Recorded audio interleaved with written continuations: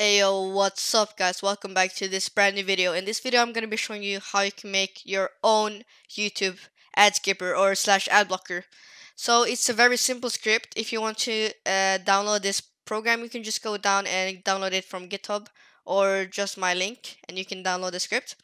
So all you need is Selenium and you need a Chrome WebDriver.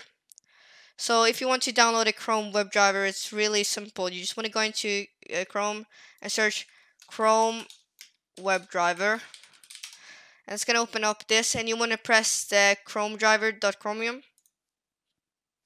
And then you want to do, actually, you can see here, just use whatever Chrome driver you need. So the current release is the 84.4.4730. But I use this one though. I use this one. So if you just download your Chrome driver, whatever that fits your Chrome settings, and then you want to paste them into your folder. For me, I store them in this PC and Windows and web drivers. Here you can see my Chrome driver is stored. So then you want to write in the webdriver.chrome, and the executable path for me is in the C, and WebDriver is chromedriver.exe. Then you want to paste in your path to the Chrome driver. So yeah, after you have done that, you want to go and get the YouTube link. Simply just go into YouTube. You can just copy that and paste that in there. So yeah, and then you want to create a variable. So here it says skip driver find element by class name.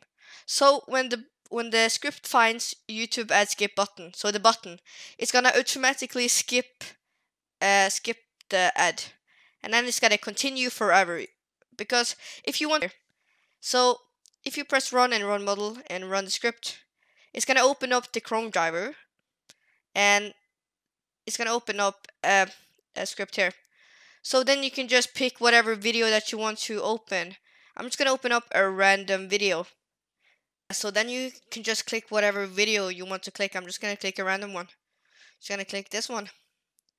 It's going to open up a 1-minute ad. And as you can see, it skips automatically. I can show you one more time. It presses automatically skip. Let's just click this video. It's gonna open up a 26-second ad. You see my cursor, and it skips automatically. So yeah, this is a very cool script, and it's very easy to make. Thank you so much for watching this video, and have a nice day. See you guys later. Peace.